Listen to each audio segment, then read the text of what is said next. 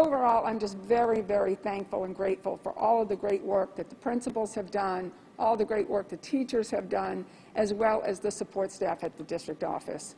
This is a huge shift in how we do education, and so I am just very, very thankful for all the hard work of people at every single school getting ready for children to begin learning again today.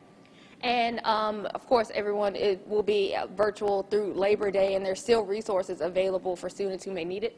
Absolutely, and thank you so much for bringing that up. We still have laptops available, the Chromebooks are available, and we also have the small tablets that are appropriate for the kindergarten first graders.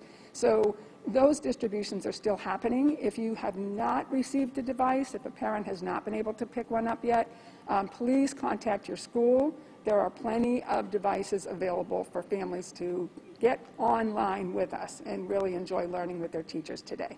Awesome. And one more thing quickly, kind of tell me how you're feeling about this upcoming school year. I'm very excited about it. I think we're at a crux in education just in general of learning how to do things new and differently. I think that it gives every single teacher and every student a new way to experience learning that will absolutely add to how children learn in the future. I'm also very excited about really having the kids back today. This is what they've all been waiting for. Even though it's virtual, I have seen the faces already this morning of how excited the children are to be back in school today.